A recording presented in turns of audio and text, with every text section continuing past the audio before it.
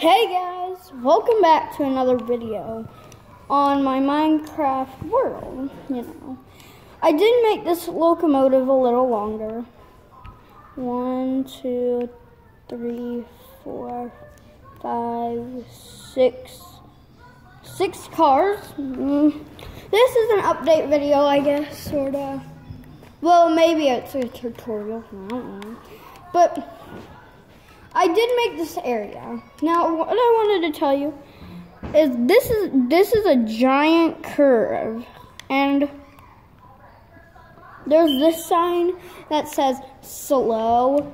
So the locomotives that come from there go to this over here. Hello, everybody. Yep, my sister's gonna be in this video, I guess, but I'm not gonna put featuring her. Maybe I will. I don't know. This has a green light because there's no engines on this track, like this track, the main track. But when they see, then there's a red light here because there's a locomotive right there. So yeah. Well, here is the CSX large version. And yes, I did not forget to put on the signs like I did on the other locomotive. This is the CSX. I think I already told you that. We have this other line right here for the tutorial, I guess, on the next video. And these levers are just for decoration.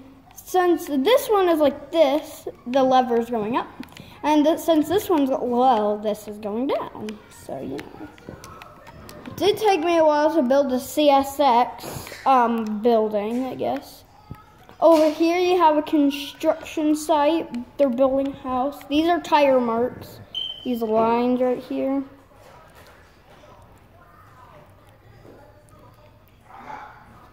Oh, hold on, guys. Sorry, guys. We had to deactivate that for a minute. Anyways, this is what the view for the drivers on the the Union Pacific is for. So if they were like standing right here, this is what it would look like on Minecraft.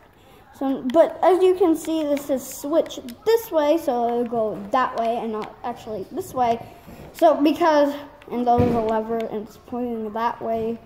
It's meant to go like forwards, but you get it. So yeah, this is an update video on my world, my Minecraft world, so yeah. This is the CSX building. I'm gonna do a CSX tutorial, so I'll see you guys on my tutorial on the CSX. So I'll see you guys in the next video. Bye.